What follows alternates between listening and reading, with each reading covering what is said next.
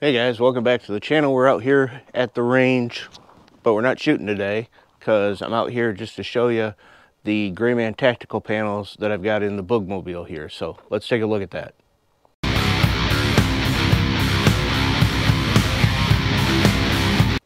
Now before we get started, I want you to take a look at everything that's on there, on the outside of it there, and then everything that's over here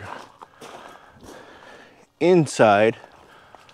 Most of that I had in the bed here in a bucket. I didn't, of course, have it in the pouches on there, but most of that was here in the bed in a bucket, strapped down, hoping that it didn't fly all over the place, because sometimes it did. So Gray Man Tactical was kind enough to send me out these panels for a custom installation on this, and I got just about everything that I carried in there in the buckets up here on the panels and secured. And I've been running it around here for a month or so now. Everything has stayed in the exact position that I put it in. So let's take a look here, see how much this is holding, give you a little idea of my custom installation here, and just take a look at it. So first of all, they sent me 3 different panels. 2 of them are the 15 by 21s that I used for the uprights here, and then I have a large 13 by, I think it was 34, that goes across the bottom, and I have bolted them all together so everything is tied in. As you can see up here, these are their mounting screws. They come with a little rubber washer on the back of them. This one's a little loose. That one's tight over there.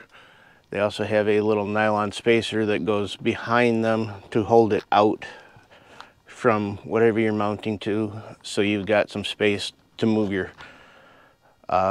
straps behind it.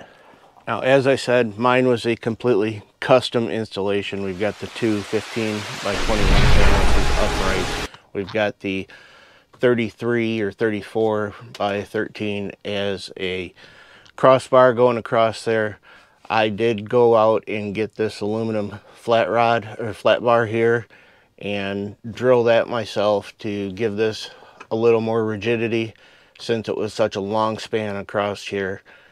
They make steel panels or steel bars for some of their panels for stiffeners if you've got a lot of weight that you're going to put on there, but they didn't have anything that was going to be the whole 57 inches across here. So I made my own just out of aluminum, and like I said, everything is held up good here. Now, as you can see, we've got my trauma kit up here. This is just on there as a tearaway pouch on it. So when I'm down here on the range, I always have my trauma kit down here with me. Got a tape measure on here, just hooked into the RMP there in case I need to measure something. Got the little clippers on here. I've got a big knife on there. We've got my branch trimming saw on here if I need that. Over here I've got a knife sharpener in there, which is the Work Sharp field sharpener in this case. They sent me the quick fist grip on here to hold the fire extinguisher. I did have to go to the second notch on there to keep it from bouncing and sliding down a little bit. Now it is absolutely held secure, hasn't moved at all from the position that it's in. Before, it would just slide down if I was only on this first notch, but it would hold it in there, just not as tight to keep it up and off the metal down there at the bottom. Back here we've got a panel here that's got just a little E-tool in it, nothing fantastic. Little disposable Milwaukee knife in there. In here we've got some tools and other stuff for adjusting the chainsaw chain on there. Got my little hatchet here. We've got another knife in here. I've got a couple little pull-through sharpeners just for the machetes here. We've got some gloves, some nitrile gloves over in this pack Over here, of course, we've got the bug spray and flashlight in there. We've got a nice big thing of wasp spray in there, some shovels in there, a little cultivating tool here, Milwaukee, actually insulation knife, but I use it for other stuff out here. Got a different set of clippers, got a different